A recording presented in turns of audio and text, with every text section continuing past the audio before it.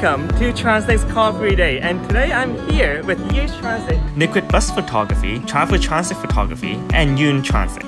At this event, there are games where you can win prizes, a duck, buses for you to shoot pictures at, and here is the look at the BC Transit Museum. Translink handing out their skytrain and bus paper models. There's also a transit police stand handing out police cars as well, and a circus juggler.